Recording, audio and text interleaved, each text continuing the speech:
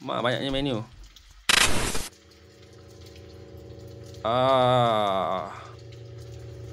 Mr. Shadow. Terribly sorry to interrupt. My wife. Hello there. Daughter. Hi. Whoa, wait, what? 1, 2, 3.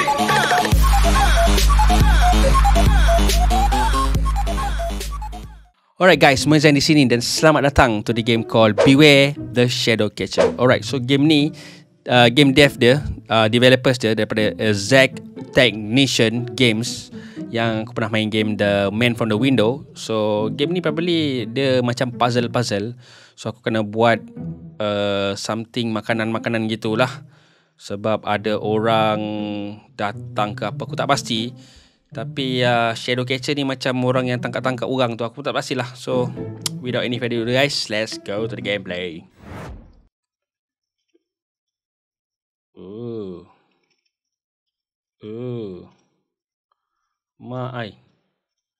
Alright, so Sam. Okay, so we are 2,000 in debt. Utang. We had 0 customer over the last 3 days, and the rent is due by the end of the week. This isn't good, Mak Uda. Bruh. What are we going to do? Mak Uda. Oh my gosh. I brewed some coffee for us, dear. You want some? No, I don't want any coffee. I want to figure out a way to keep us from losing the diner. Are you even listening to me? Of course I'm listening. I just don't understand how this happened, dear. So many folks used to come here to eat. We couldn't even feed them all in a building. We had folks outside eating, folks in the parking lot, just everywhere. Do you remember that time the mayor stopped by? Remember what he said? He said you wouldn't let him eat in peace. After that, he said it was the best meal he ever had. Yes, he did, but the food isn't the problem here, Mak Uda. After all, the place hasn't been properly cleaned in years. I do my own cleaning. I'm not going to pay someone for something I can do myself. Yeah, well, second of all, people are afraid to walk in here because you keep the light too dim. Dimming the light saves money on the electricity bill. That's just good business, dear. Oh, is it?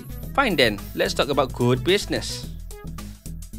Was it good business when you scared our last customer away because they saw you washing your clothes in the sink? Why, this place has been my family for generations. Great-granddaddy Icarus built this diner. Then it went to granddaddy. Then it went to my mother.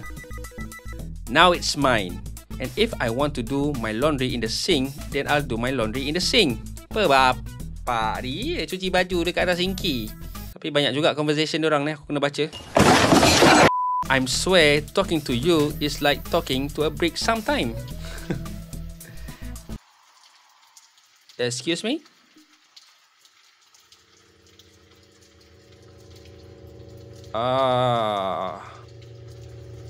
Mr. Shadow. Terribly sorry to interrupt. My wife. Hello there. Daughter. Hi. And I was just in the neighborhood when we spotted a lovely little diner.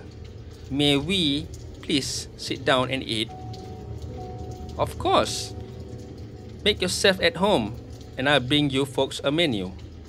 Mak Uda, wait a minute. There's obviously something wrong here. They don't have a face. Hush, Samantha. We serve everybody here as long as they have a decent people. Even faceless shadow folks. Thank you, ma'am.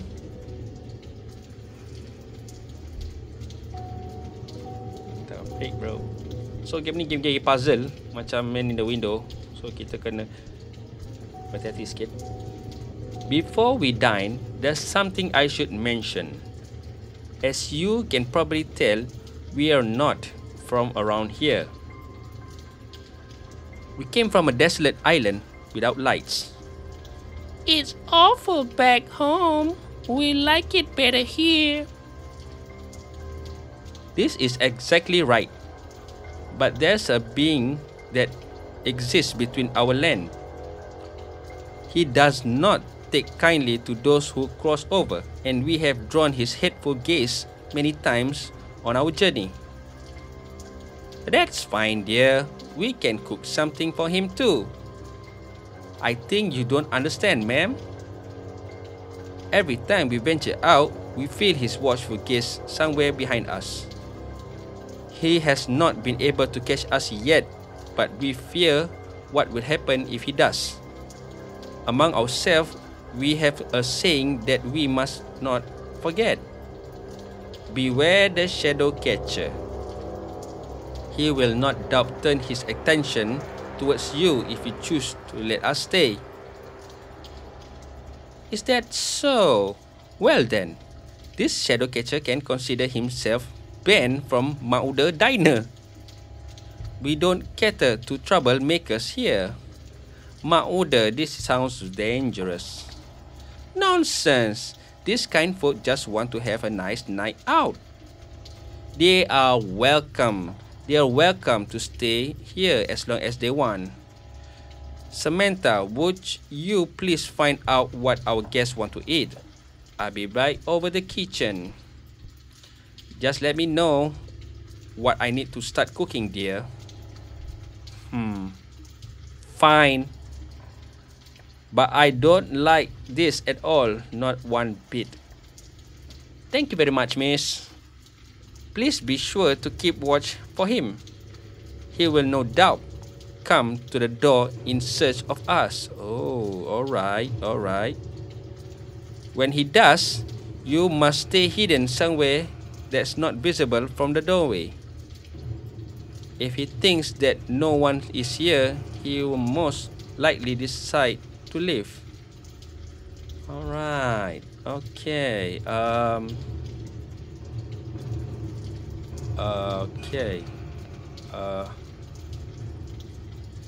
It is as usual our tradition to never directly speak the name of what we wish to eat, for it is bad luck to do so. However, as to not inconvenience you, we will forego this tradition for now.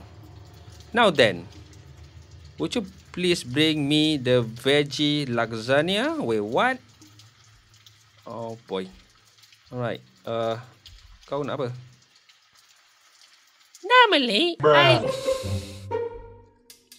Normally, I'm not supposed to just tell you what I want to eat. Mama and Papa has silly tradition. I don't get it. But tonight they said I don't have to. So, I want some bacon and eggs, please. Ooh, bacon and eggs. Alright. Bapa. Our family has a rather strange tradition when ordering food. However, to avoid this undue confusion, we have decided to break this tradition for now. With that said, I would like a BLT, please. Apa benda pula BLT tu? Alright. Okay. Mak Uda, don't overwork yourself, dear. Take a break if you need to. I'm fine, Mak Uda. You worry too much sometimes. We just need to finish this order and then we both can go home. Alright. So,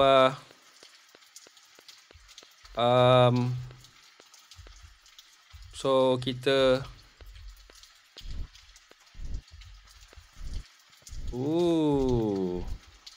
mak banyaknya menu. Alright. First of all, kita nak kena buat lasagna.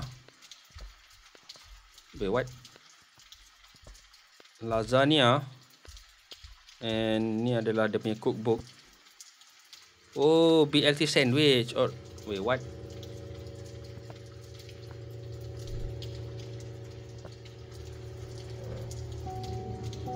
Wait. Oi.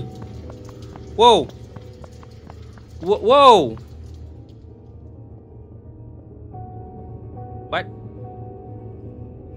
What is going on?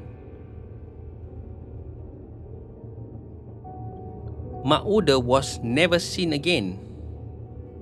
A heartbroken Samantha was devastated after the loss of her beloved friend. She was consumed by guilt, blaming herself for not preventing Mak Uda from allowing the shadow in. If she had only stepped in and said no, then the Shadowcatcher would never have arrived in the first place. She tried to manage the diner without Mak Uda's help, but was sadly unsuccessful. After losing both her friend and the diner, Samantha was forced to leave town in search of work. She never looked back. Oh, alright. So aku agak game dia dah kalah ke macam mana? Okay, so dia punya menu bertukar-tukar mac and cheese pula dia nak. Ni nak apa? Veggie lasagna, burger please. Alright, so aku tak tahu macam mana nak ini control. Oh, kita boleh switch. Alright. Okay. So mac and cheese. Kita kena buat mac and cheese mac and cheese. So aku tak tahu mac and cheese buat dia macam mana. Kita kena tengok cookbook dia, tapi takut pula shadow tu datang.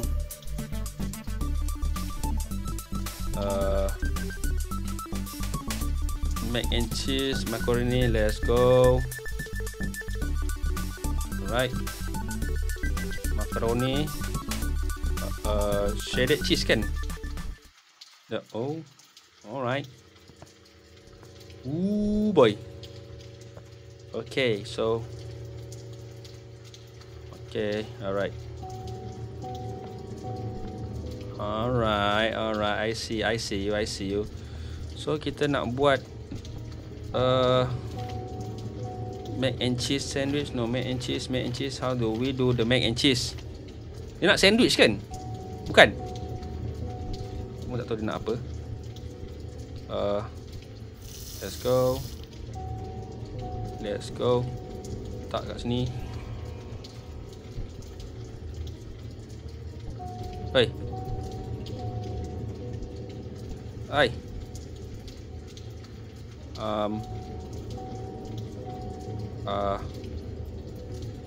Wait, sekejap.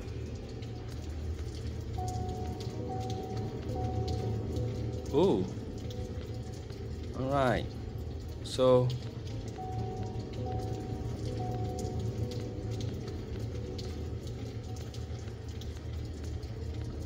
tak pasti sama ada. Alright. Tak ada. Alright, okay. Wait. Ada orang.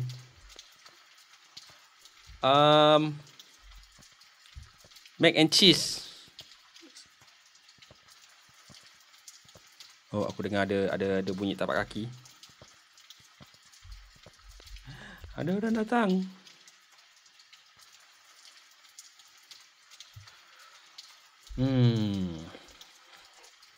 Aku tak tahu berapa lama kita boleh main game ni. Atau berapa lama kita boleh tahan. Alright. Aku lupa tadi dia nak apa. Aku rasa dia tak nak sandwich. Veggie lasagna. Okay, kejap. Mac and cheese. Oh, mac and cheese sandwich. Betul lah. Macam mana? Get. Okay. Lasagna, macaroni.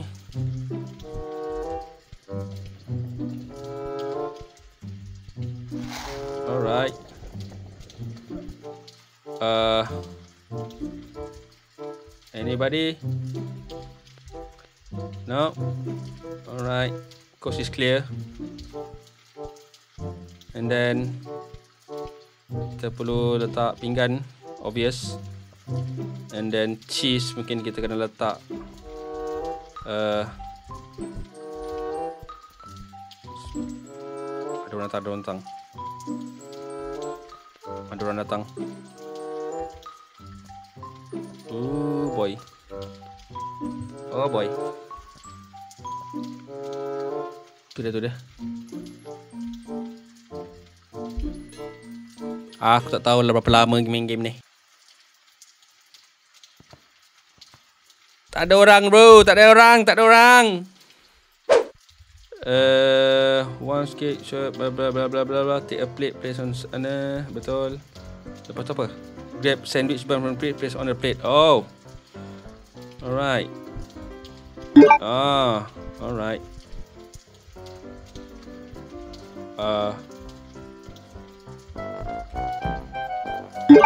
Yup, let's go.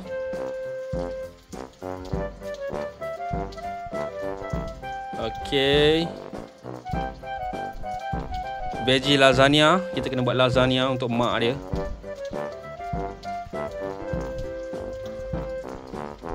Jom. Ada orang. Cik baik syak, tak tunduk punya. Alright. We have to wait for this shadowcatcher.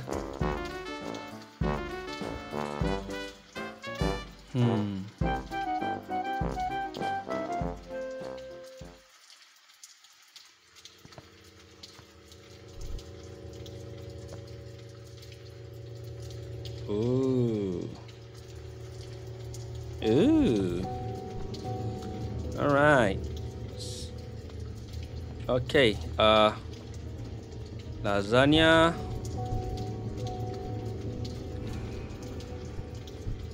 Oh, ini isi air lagi ke? Alright. Wait.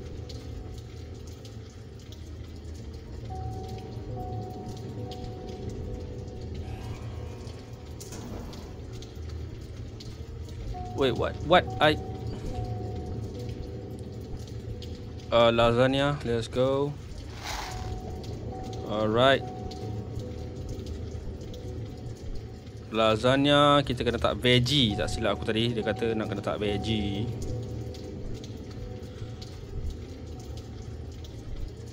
Tak nampak pula veggie kat sini.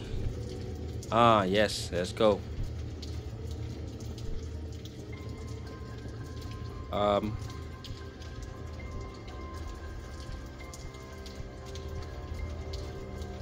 No.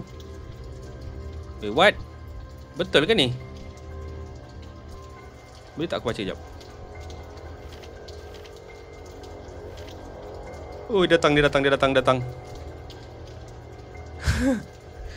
Bro!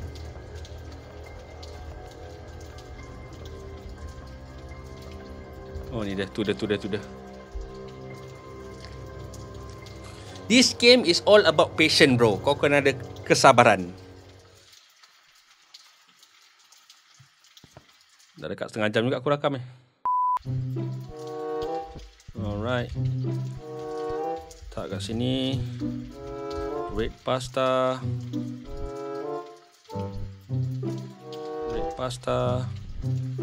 Got it. Okay. Lepas tu apa? Okay, vegetable chop. Let's go. Let's get it. Next. Bapaknya nak makan apa Bapaknya. Burger please. Alright. Burger senang je bapaknya. Burger.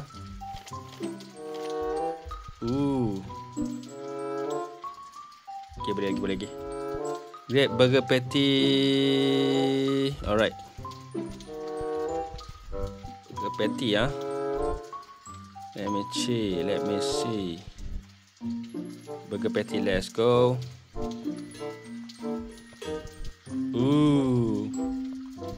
Jap. Dia datang. Alright. Make sure kau bertunduk. Tak bertunduk masak kita. Ui. Tak ada orang lah bang. Mesti dia pelik kan. Tiba-tiba ada satu barang, lepas tu tiba-tiba ada 2 menu makanan. Tak tahu kenapa. Alright, so mungkin dia dah jalan. And then kita akan masak benda ni kat sini. Yes, let's go.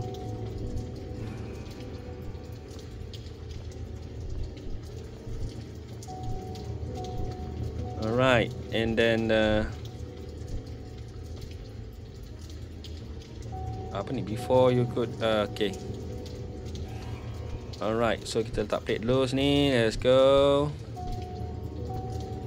Simpan balik. And then alright, sebelum tu kita tengok dulu betul ke menu dia ni. Remove burger from the patties. Add sandwich. Where is the sandwich? Okay. Wait, what? Dia kena pakai 2 ke? Jap. No. Sekejap, aku macam ada kekurangan ingredient. 5 minutes later. Double kot. Apa kita buat je lebih banyak. Bagi dia muntah ke darah. Aku tak pasti apa benda aku ada salah ke. Aku tak tahu.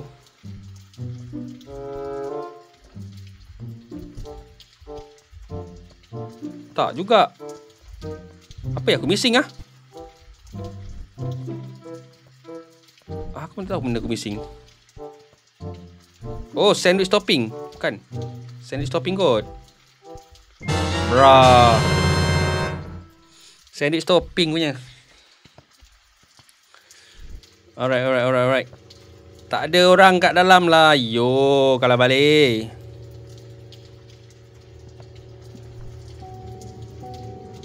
Alright, okay.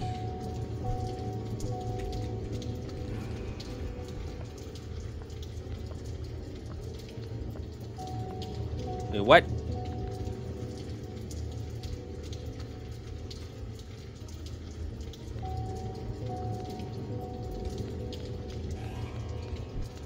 Okay. Sekejap. Ni apa benda lah? Mac and cheese. Siapa nak mac and cheese? Aku tak... Betul ke ni? Huh? Hey! Dear Lord in heaven, that was wonderful. Coming here was the best decision we have made yet. What? Whoa!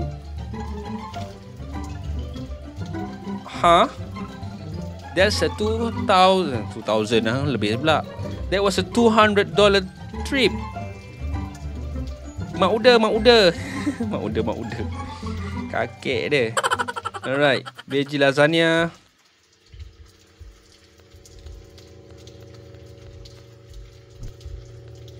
Yo, cepat. Okay.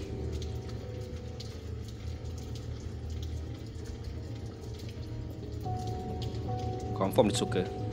Yeah, let's go. Amazing. That was so good. Let's get it. Weh, budak kecil je kot. Banyak duit kau bawa. Alright. Aku rasa satu lagi jatuh. Alright. Alright.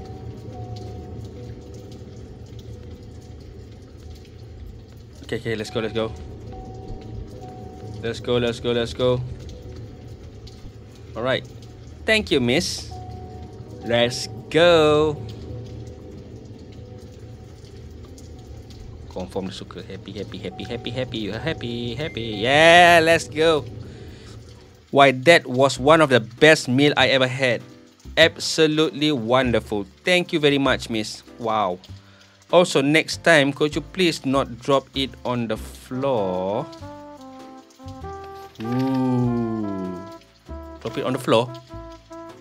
Thank you so much for the wonderful meal.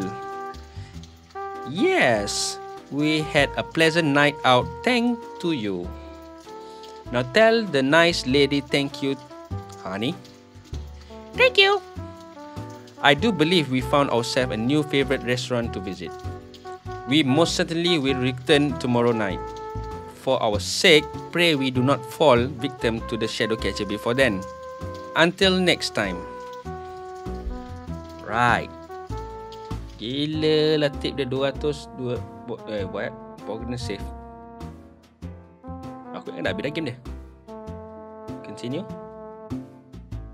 Alright. Second night it is.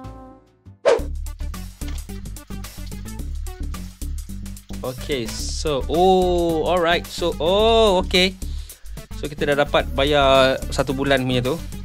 Okay, so we actually starting to turn a profit now. All thanks to our little shadowy friend. They might be a bit weird, but right now they're the only thing keeping the dining afloat. Diner. We need to make sure to keep getting those orders right. We don't want to lose our best customer, right, Mak Uda? Mak Uda? Mak Uda dengan dia tak habis-habis dia buat kopi dia tu. I brew another pot of coffee for us, dear. Do you want some? No! Enough with the coffee. I told you I don't need that stuff. But you're going to need your energy, dear. Our new friend should be here soon.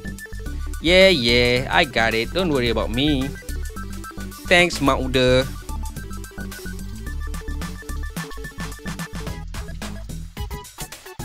Right. We have returned. Hello again. Did you miss us? Oh, hello.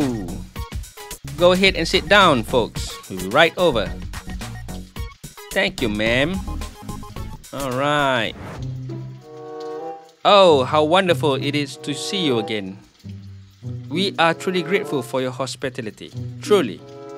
Now then, would you please bring me a red pepper ham omelette? Oh, red pepper Kau nak apa? Hiya! I want BLT, please. Bapak, good to see you both again.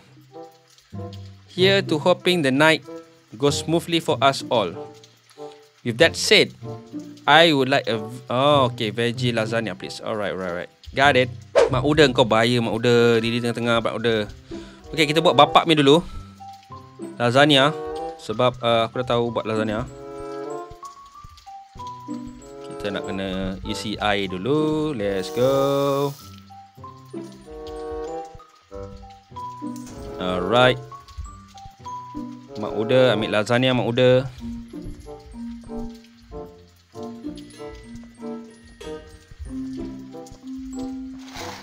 Alright. Lasagna.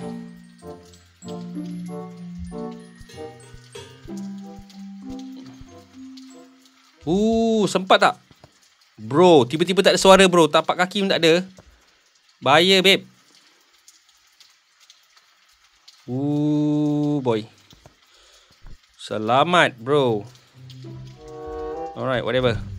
So, kita letak plate. And then, kita ambil ni. Let's go. Sauce. Pasta sauce, thank you. Let's get it. Betul ke? Aku macam miss something je. Oh, sayur. Chop vegetable, let's go.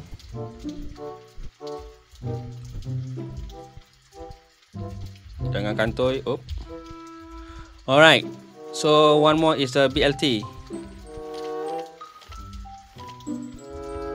Boy. Okay, sekejap. Sekejap. Ada benda ni. Dia. No. Benda. Alright. BLT. Wait, what? Yo. Bapak dia lari. By the way, aku rasa aku kena adjust sikit lah sound dia. Bunyi air tu kuat sangat. Aku tak boleh dengar. Oh.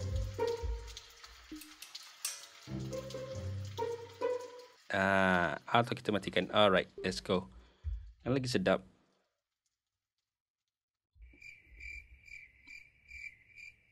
Ini tak dengar langsung pula. Vegetable topping. Siap. Let's go. Okay. Next kita kena ada apa tadi tu? Tak apa, kita ambil dulu. Okay.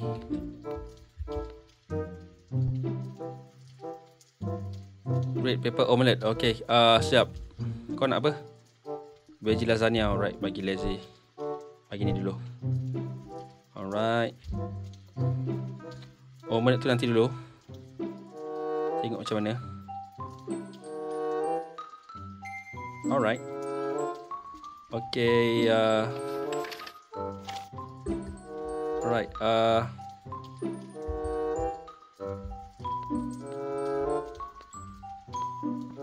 Ui. Bapak dia.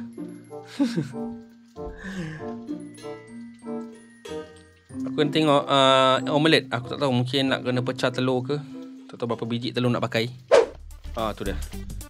Crack 3 egg. Okay. Seasoning cube ham. Red pepper seasoning. Alright. Pecahkan 3 telur. Mana telur dia? Telur kat sini. Alright. 1 3 eggs. Let's go. Lepas tu apa? Red pepper cube ham. Alright. Red pepper cube ham. Red pepper siap. Mana red pepper ni?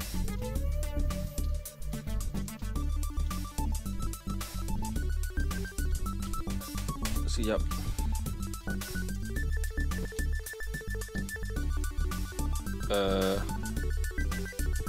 Mana nak buat datang ni? Red pepper seasoning. Let's go. Cube ham.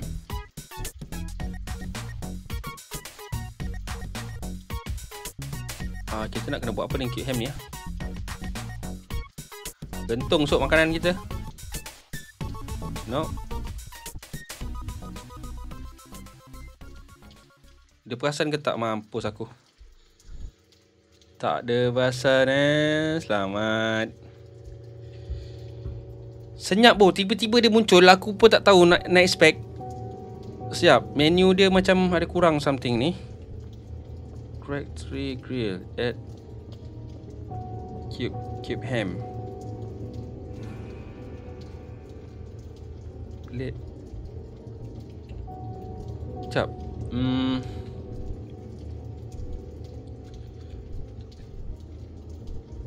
Apa tadi dia suruh buat Betul lah ni. Dia nak suruh aku buat apa? Place on hand. What?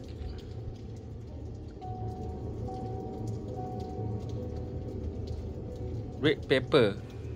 Oh, add red pepper. Tadi tu seasoning. Oh.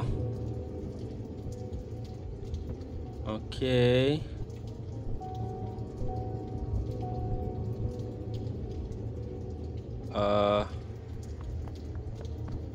Bahaya lah dia ni. Sekejap. Makin lama makin cepat pula dia punya ni. Okay.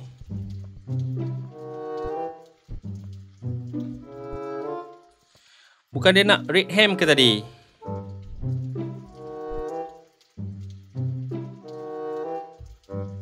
Cube ham. Ni kan nak cube ham ke nak kena rebus? Nope. Taklah juga kena rebus. Alah, hantar dia lah. Makan je lah. Mak jatuh. Right. Tak apa. Ini untuk budak kecil ni. Alright.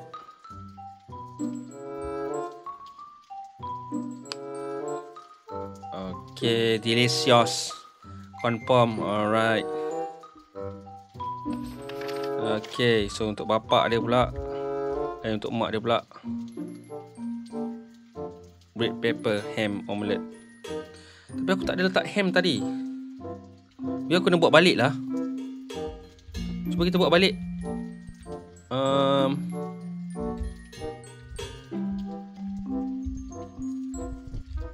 Mungkin kita nak letak kat sini.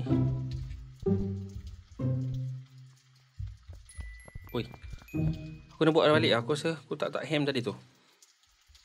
Aku tak tahu cube ham tu nak letak mana. 3 eggs. Alright. Red pepper. Let's go. Cube ham. Let's go. Tu betul kita letak. And then seasoning. Red seasoning. Let's go. Alright. Whoop. Oi. Alright. Alright.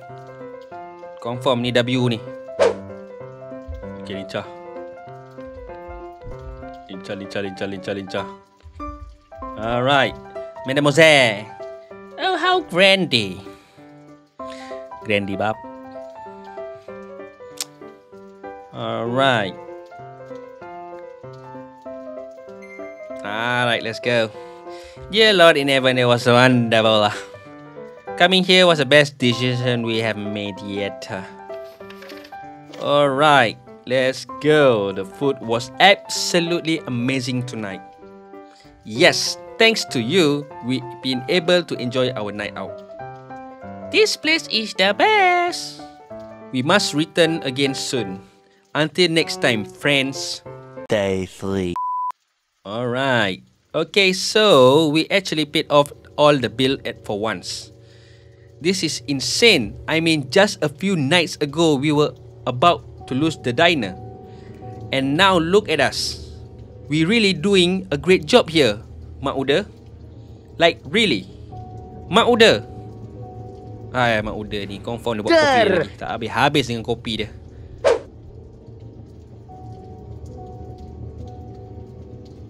As promised, we have returned. This is our final night in town and we are glad to spend it here. Yay!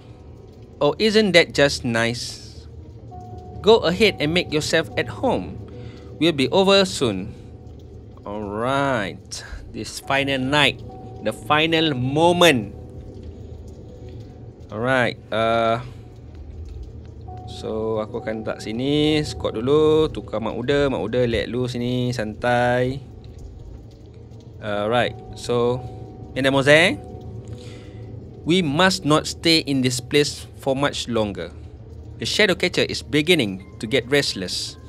I fear he may find a new way to try to catch us.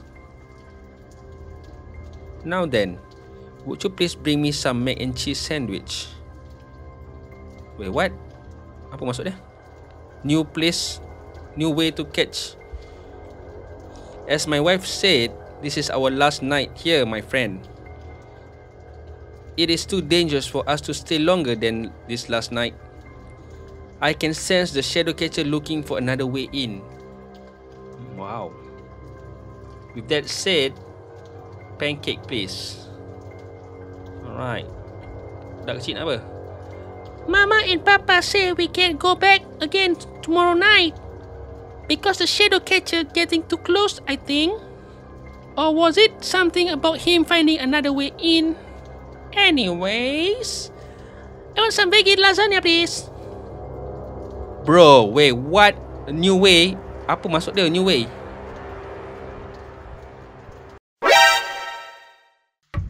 Whoa, wait, what? Bro.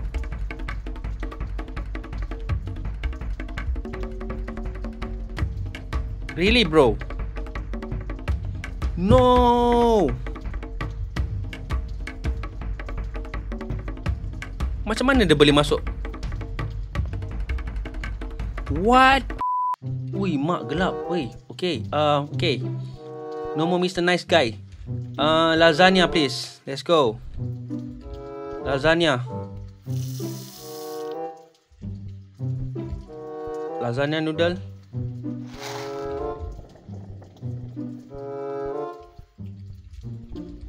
Alright, lasagna noodle. Okay, kita dah buat tu. Next, kita kena letak apa aku tak ingat. Oh, pasta. Kita boleh bongkok tak? Tak boleh lah, siap. Mati kita. No. Oh boy. Oh boy.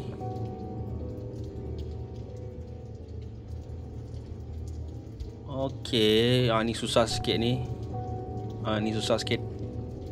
Alright, so dia ada macam-macam option.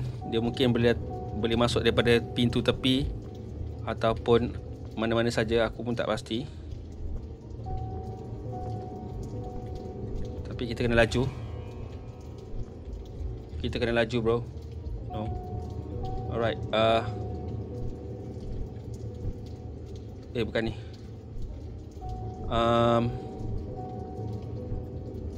Alright. Let's go. Kita kena laju dan kita kena main selamat. Sebab aku risau tiba-tiba dia muncul. So mac and cheese tak apa. Kita kena hati-hati. Kita kena buat satu-satu dulu. Aku rasa budak ni nak ni kan. Okay. Veggie lasagna. Masuklah cepat. Alright. So kita kena main selamat. So kita kena buat satu persatu order dia. Sebab aku tak nak. Aku takut dia tiba-tiba muncul dekat tepi dapur.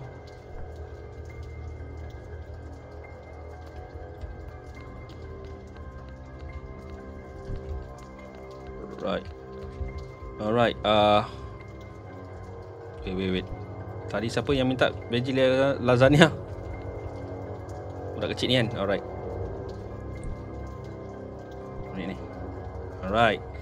This looks great. Alright, bla bla bla. So kita kena buat mac and cheese pula.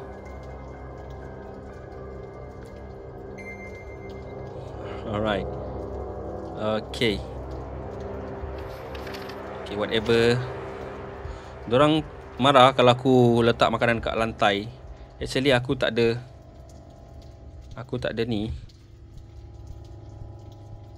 Aku tak ada option. Alright. Aku tak pasti mana dia nak pergi.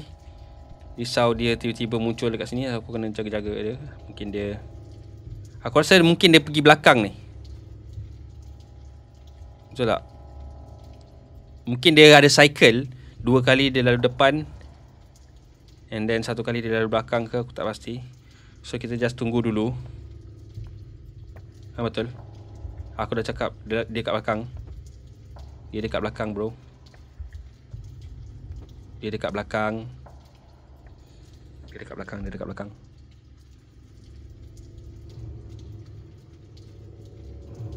Kan betul aku cakap.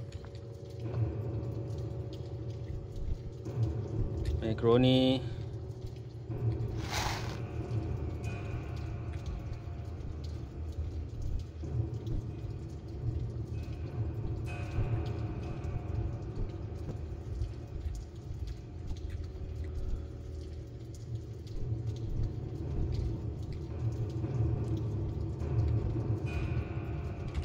Yo, what?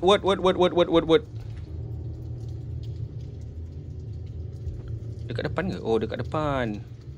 Kat depan tak ada benda. Bahaya sihat dia ni. Alright.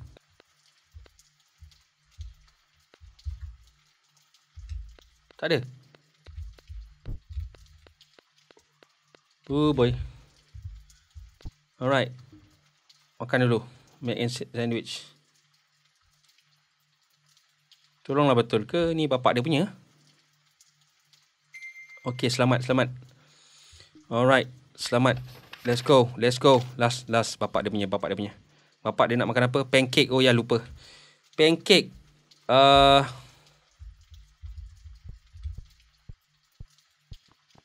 No, mak kau terkejut aku. Pancake. Sekejap, aku nak kena tengok menu dia, bro. Pancake, 4 pan, grill, top, butter, syrup. Alright, let's go.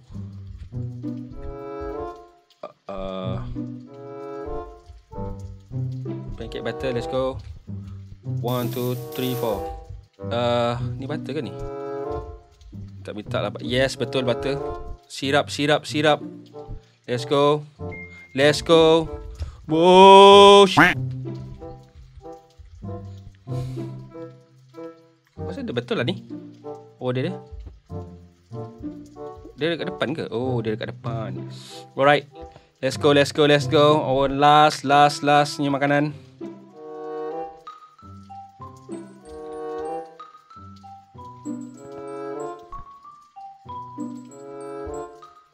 Alright.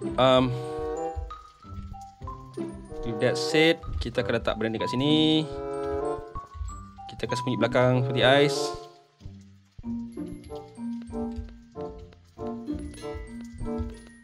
Alright, let's go. Thank you, miss. Wow. Smile, please. Alright. Why, that was one of the best meal I ever had. Baru kau tahu. Wonderful. Alright. Let's get it. For 3 nights, we have visited this place. And for 3 nights, you have obliged us and fed us. We really appreciate it. But we have overstayed our time in this world. It is time for us to return home. Until next time, friend. Bye-bye. Bro.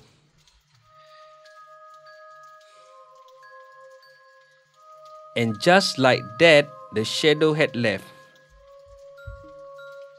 Mak Oda and Samantha wait for them to return the next night. But they did not. Nor they returned the night after that.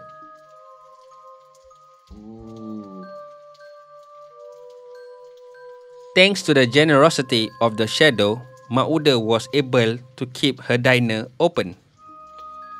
And for the first time in a very long time, the bill were all paid in full.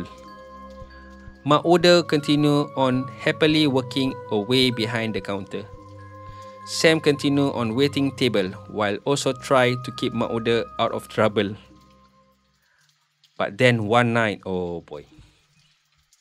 Apa lagi? Oh, hey, guess who? We simply had to come back to this wonderful little diner of yours. Yay! We brought friends. What? Mana kawan kau? Whoa! Oh, how nice. I go fire up the grill. From that night onwards, Mak Oda's diner once again became the most popular restaurant in town. With the shadow as their main customer, Sam and Mak Oda never had struggled to pay a bill ever again. But what of the Shadowcatcher, you ask? Well, he eventually had a change of heart. What? Wait, what? He now worked at Mak Oda Diner, helping Samantha waiting table. He enjoyed his new job much more than his old one. Kepala otak. Otak dia. Dah habis ni? Alright guys, so sampai situ saja. Oh, kita dapat star. Red star pula tu. So guys, sampai sini saja kita punya gameplay of Beware The Shadowcatcher, developers daripada Zeg Technician Game. Harap korang enjoy. So Moanzai signing off. Kita akan jumpa lagi next video. Bye bye.